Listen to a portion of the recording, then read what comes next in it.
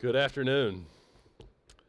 Nate, that was so cute to see you up here with your tongue suppressors. Since we're in prayer, I'm going to be in Nehemiah 5, so if you have a Bible, you can turn there. If you're on your iPhone or whatever phone you have, that'd be fine too, but we're heading towards Nehemiah 5. But before we jump into that, I'd like to pray for Nate and for Kim. Can we do that? Nate would never say this, but I'll say it. It's really hard to pick up your family and move them across the country. And then it's really hard to plant a new church. And so I just want to pray for them, and I want to bless them. So Alan, would you lean up and put a hand on Nate's shoulder, just kind of symbolically for all of us?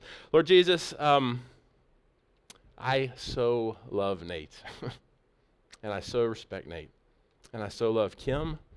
And Father, I pray that on this rainy evening, that you would bless exceedingly their marriage, their home, their finances, their family, Ruthie and Ellie. Father, we lift up Ellie, who I think has 103 fever. Lord, we ask that you would bring healing to her body and a swift recovery, protect the other members of the family from getting sick.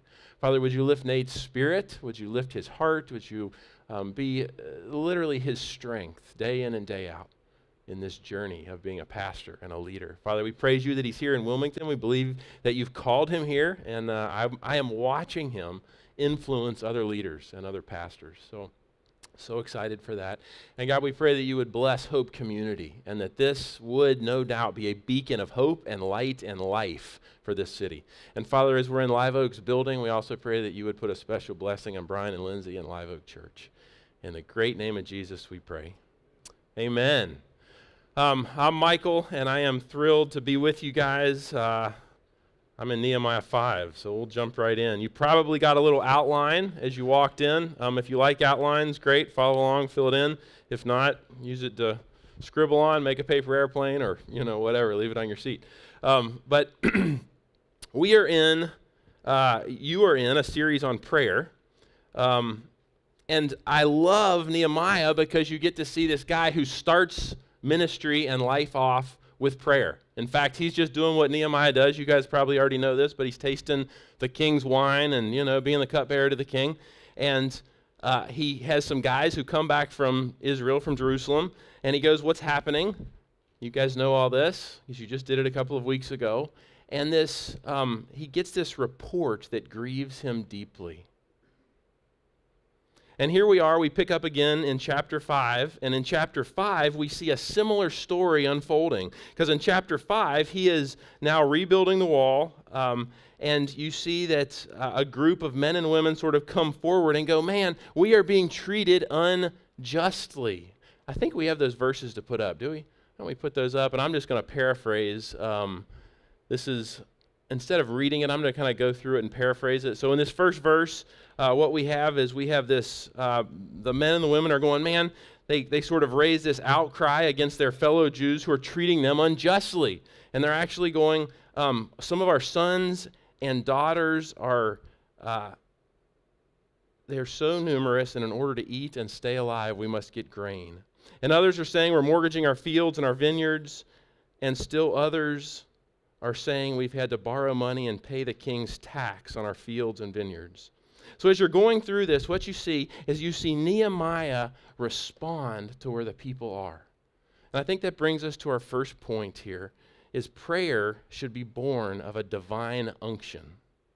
Prayer should be born of a divine unction. I love this in the life of Nehemiah because in chapter 1 he responds to a divine unction, and then here again in chapter 5 he hears the outcry. Will you go to verse 6 for me? We're on verse 4 right there, but bump to verse 6. There we go. Verse 6 says, when I heard their outcry and these charges, I was very angry, and I pondered them in my mind, and then accused the nobles and the officials. And I told them, you are charging your own people interest. So the first thing is, prayer should be born of a divine unction. Now, prayer without unction is difficult for me. I don't know about you guys, but just going through a rote list, that's hard for me at times. I think it's difficult. I think Nate just sat up here and said it was a little difficult for him. But what we see in the life of Nehemiah is a man who really lives a life of prayer. He feels deeply. So you got these people who are being treated unjustly. And this verse doesn't say that he prayed, but it says he heard their outcry. He heard their outcry. And I think that God calls us to be aware of the outcry around us. You got people who feel and who see deeply. But number one is prayer born of divine unction. The second thing that we see here is prayer as an expression of relationship. So Nehemiah has, you see two things in his life. He's got this really, you really see an intimate relationship with God expressed here. And then you see a relationship that's developing between he and the people. So we have prayer born of relationship. You know, I was thinking of Moses. And in Exodus 33, I didn't put this on your screen, but it actually says Moses spoke to the Lord face to face as one speaks to a friend. That is prayer born of relationship. And I think many times us as Christians, we're really good at kind of the bookends of Christianity. We're good at the come to Christ, surrender your life. We're probably even good at the other bookend, which is Christ is going to come back and take us to heaven. But we have this life in between, don't we? And you start seeing in the Pauline New Testament, and you even see in some of these guys and women of the Old Testament, that they are actually walking in this day-by-day relationship with Christ Jesus. So you have prayer that is born then out of relationship. Nehemiah hears this outcry, and he hears the charges, and he was angry. There's a book that I love. It's called, it's by a guy named Brother Lawrence. Anybody heard of him? Few people. Yeah, it's really, really, really good book. But it's called Practicing His Presence. And one of the things he talks about in there is he's washing dishes, and he is sort of having these sort of breath prayers or this conversational prayers with the Lord. It's prayer born of relationship. It's not a one-way thing. You're actually interacting with the Lord. You know, Paul, I think it's in 1 Thessalonians maybe 5, but he talks about praying continually. Or praying without ceasing. That's pretty intimidating to me. I don't know about you guys. But pray continually? Anybody do that? I don't want to raise your hand there, do you? Me either. Pray continually, pray without ceasing. But I think in the life of Nehemiah here in chapter 5, what we're seeing is someone who is living a life of prayer. See, anytime a divine unction comes up, he takes it to the Lord in prayer. He lives out of that. Then number two, he's got this relationship with the Lord, relationship with the people. And I think pray continually means interact with the Lord Jesus as you're going about your day. If you're a stay-at-home mom or you're a stay-at-home dad, and you're in the middle of a mess with one of your kids, what are you doing? Do you have to stop everything and tell everybody to go to their room and get your journal out? No. You pray right there, Lord Jesus, how do I deal with this son or this daughter? You're in the middle of a marriage. You're in the middle of a fuss in your marriage. I call a timeout in my own mind all the time, and I'm like, whoa, Lord Jesus, this is my best friend. This is the person I love more than anybody on the planet. See, we make prayer this thing where you got to like go through a list, or you got to have this formal time or this formal place, and that's good. I know people who have a prayer chair or a prayer closet or a prayer this, and all that's good. I'm not saying not to have that. But I think that prayer that is an expression of ongoing and consistent relationship with the Lord is really what we see throughout Scripture. And those are the most powerful prayers. I don't want a one-way sort of prayer. I want that interactive prayer that's born of relationship. And I think we see that in Nehemiah, and we see it certainly throughout his life as we unfold in the book of Nehemiah. So the third thing, as we're kind of moving along here, I'm also going to be in verse 6 on this. Actually, keep it right there. That's great. I'm going to read verse 6, and then we'll go to verse 7. When I heard their outcry and these charges, I was very angry. So he gets upset. I pondered them, verse 7, in my own mind, and I accused the nobles and officials. So the third point is our frustration. We could even say anger, but our frustration can be a prompting from the Lord to prayer and to action. Abby and I parent like this sometimes. There's something going on at home, there's something going on with one of our kids, and instead of reacting immediately, we're going to pray about it before we take action. You know, I think this can also be as simple as a business you're wanting to start, a neighbor you want to go reach out to. Prayer, it's like, if there's something something that is welling up within you, pay attention to that thing. You know what I'm talking about? You ever driven past a neighbor's house and you have a little a little something in your heart, you ought to reach out and talk to him. You know what I'm talking about? It's a little unction from the Lord. It's just a little thing where the Lord is rising up that you would maybe pray and maybe take action. But our frustration can be a prompting from the Lord. I read about Christine Caine in the start of A21. You guys, anybody familiar with that? It's a powerful sort of movement. She started to end sex trafficking across the nation and really around the world now. And that was started out of her anger and frustration. You see the same thing here with Nehemiah. He's got this outcry because these people are being treated poorly. And it's really a prompting from the Lord. How many times do we dismiss those type of little frustrating things in our lives? Come on. If you're like me, you try to bury them, don't you? I don't want to feel that way. I don't want to feel impatient. I don't want to feel frustrated. I don't want to feel whatever it is. And what if those things aren't a little thing from the Lord where he's going, hey, you need to pray about this? Or maybe I'm calling you to take action. Many businesses were started because people had some type of frustrating situation. And they're like, I'm going to do something about this to change it. Churches were started. I imagine Nate and Kim were sitting in Colorado and they had some sort of unction. It was time to leave Colorado, time to move forward. Maybe it was a frustrating thing. It could have even been an impatient thing. It could have been an angry thing at moments. But it was like God was putting on their heart that this was the time.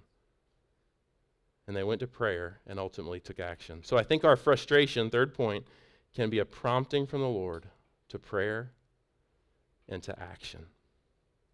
I sort of think about this as almost like the Popeye effect. You guys remember the Popeye cartoon? I've had all I can take and I can't take anymore. You know what I'm talking about? I mean, that's kind of what we're going here. When something is happening in your life and it's frustrating or it's bothering or, it might be that the Lord is calling you to do something. I strongly say call a time out and begin to think and pray and go, Lord, is there something you want me to do here? Because this keeps popping up onto my radar. Also in Nehemiah 5:7, and I love this. I love verse 7 here.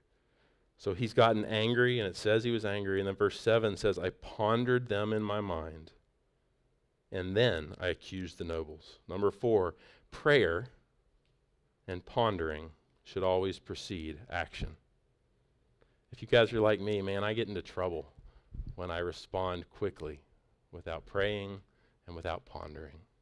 I've got a 5-year journal that I just love because in it, I'm able to actually see it. If you've ever seen a 5-year journal, you open it up, and on any page, there's literally 5 years and 5 of that exact day. And every year, I'm writing just a few things I'm praying about, a few themes from our life, a few things that are sort of happening. And what that's doing is it's causing me to sort of dig in and go, what are the themes of my life? What am I praying for? What is happening? And the other thing it's doing, it's actually begun to strengthen my faith because I'm able to see when he answers prayer. It's really powerful because I can actually look back and go, oh my goodness, I prayed this. Abby and I prayed this together for like a whole year before it actually happened. It's a faith builder for me. If you don't have a 5-year journal, man. The reason I like it too is because it's like 4 lines. Journals are intimidating to me. I feel like I got to write pages and pages and pages, but it's like 4 lines. Like I can do this. We can do this. So, number 4, prayer and pondering should always precede action. I had a mentor. He was an executive at Corning, and he always used to say, Michael, you need to shut your door and have a meeting with yourself. You need to ponder. You need to think. You need to reflect. You need to take it to the Lord in prayer before you just have a knee-jerk reaction. And the older I get, the more I value a methodical, slow, prayerful, pondering response to almost everything in life. Then as we look on down in the chapter, I'm going to skip a few verses. I'm actually going to go to verse 14 if you have it back there. I don't know if Tommy, if you're switching it or who is, but verse 14 says, Moreover, from the 20th year of King Artaxerxes, when I was appointed to be their governor in the land of Judah, until his 32nd year, 12 years, neither I nor my brothers ate the food allotted to the governor. But the earlier governors, those preceding me, placed a heavy burden on the people and took 40 shekels of silver from them, in addition to food and wine. Their assistants also lorded it over the people, but out of reverence for God, I did not act like that. Instead, I devoted myself to the work on the wall. Number 5 is fasting and prayer are a powerful combination that can move the hand of God. Now, it doesn't say that Nehemiah fasted here, but a fast is merely when you're abstaining from a food or foods, and instead of whatever energy or time or focus you would have put on that, you put into prayer. And Nehemiah is literally saying here, he was governor for 12 years, and he was saying, during those years, I didn't eat the food allotted to the governor. I think it's kind of like a fast. I think he went, I am not going to overburden the people. I'm going to give this up. I'm going to give this back. I'm going to sacrifice. And there's something powerful about fasting. Have you guys ever fasted? Anybody? It doesn't, people get real intimidated about fasting. They get all funny. Like, well, I got to fast everything. No, you don't. Fast your glass of wine in the evening. Fast sugar, fast meat, fast a little portion. But there's things in our lives that come up now and again, and Abby and I will go, we're going to fast and pray about this. Because fasting moves the hand of God. I tend to think of prayer as kind of like you ever seen a business check with 2 signature lines? God's issued a check, and he's already signed it, but he's handed it to you and said, are you going to sign it too? And that's kind of what fasting does. You see Nehemiah really making a substantial sacrifice here. And fasting really moves the hand of God. There's probably a couple extremes. You have one extreme who would go like, God's going to do what he's going to do anyway, so why would I pray? And there's, another extreme is kind of like a genie God. God, give me this, God, give me that. It's kind of what you were saying is like, man, we come and we feel so self-centered. Every time I pray, it's just me this, me that. We need this, our family needs this. And I think there's some spot in here where as you're fasting, that weakness sort of produces a surrender to the Lord in your prayer life. So here's what I want to do, is I want to actually get vulnerable for just a minute, and I want to tell you a little story in our life, because I believe in story, and I think I can give you points, I can talk to you about prayer, but I actually want to tell you about a prayer that we prayed. These are little Ugg boots. Aren't they cute? Abby, my wife, is sitting back there, and I guess I need to tell you this. I have a very painful testimony. And I have a very beautiful story of God's great grace, unmerited favor, and amazing, amazing redemption. So Abby and I are coming up on 7 years of marriage. And for almost the first 5, we couldn't have a baby. And I could actually take you and show you my 5-year journal. And it's really shocking to me as I look back, the magnitude of pain I'm expressing every day. Lord Jesus, there's such deep pain here. Lord Jesus, I don't know if Abby can make it through this. I don't know if we're going to make it through this. I don't know if I'm going to make it through this. There's such pain that we don't have a biological child of our own. And we were about ready to give up, to be honest. But the Lord had really put in our hearts, we had sort of an unction, if you go back to my first point, that God wanted us to have kids. So we were like, no, God wants us to have kids. So she and I went out to, I think we went to Dillard's, actually, of all funny places. We went to Dillard's, and we picked out a pair of Ugg boots. And we put the Ugg boots on our bookshelf. And every day, we would say, Lord Jesus, would you fill those boots? Lord Jesus, would you fill those little boots? And when we got discouraged or we got angry or we got disappointed, we'd just look at them, we'd remind ourselves that, Lord, we believe that you've promised we're going to have kids, and we ask that you'd fill those boots. And it kind of reminds me of the passage in James that says faith without works is dead. We have faith. We're trying to have faith. We're surrendering. We believe, Lord Jesus. And this was kind of our works. This was our step. we're going to put a little symbol out there. And we're going to go, Lord Jesus, would you fill those boots? We have a 3-month-old baby sitting back there right now.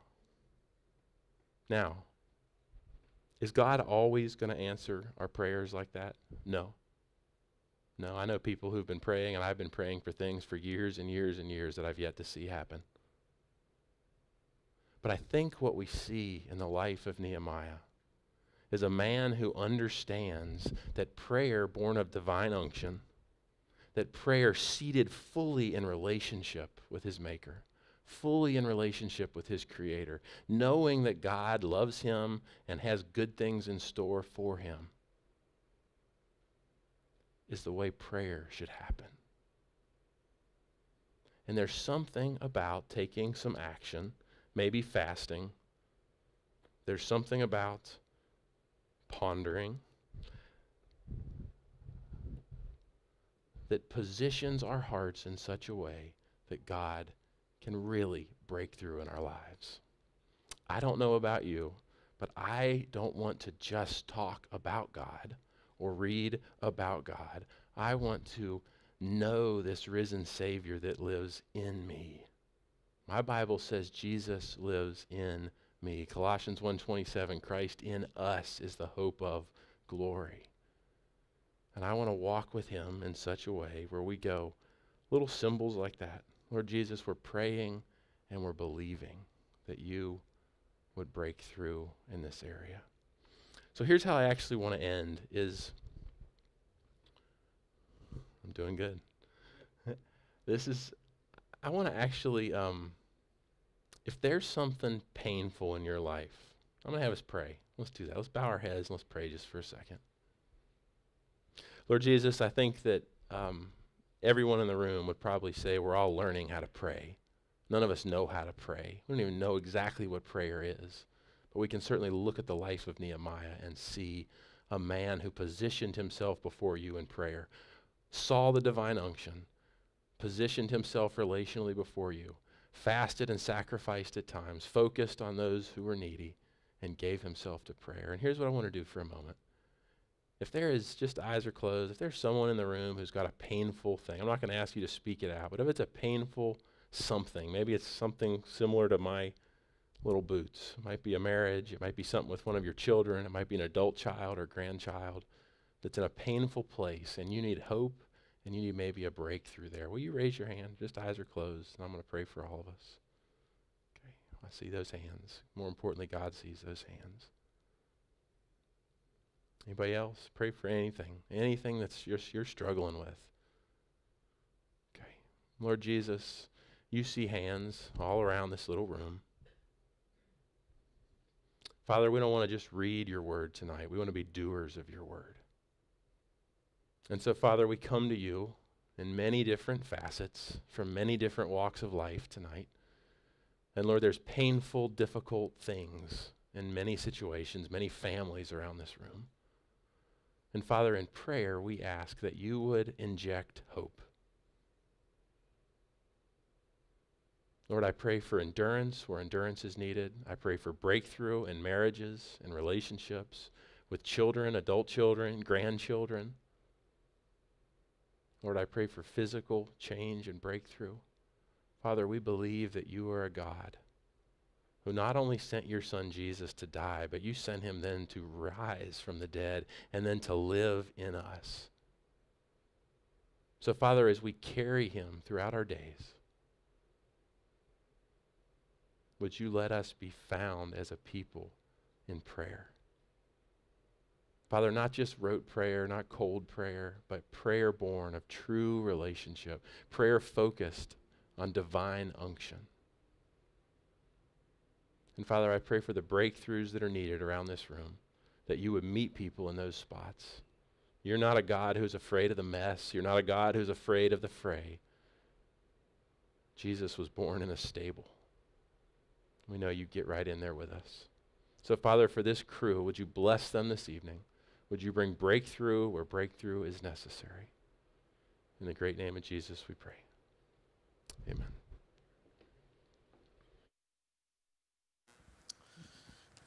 I love that Michael is here with us tonight because part of that story he was talking about that is both painful and beautiful. We were really close friends, and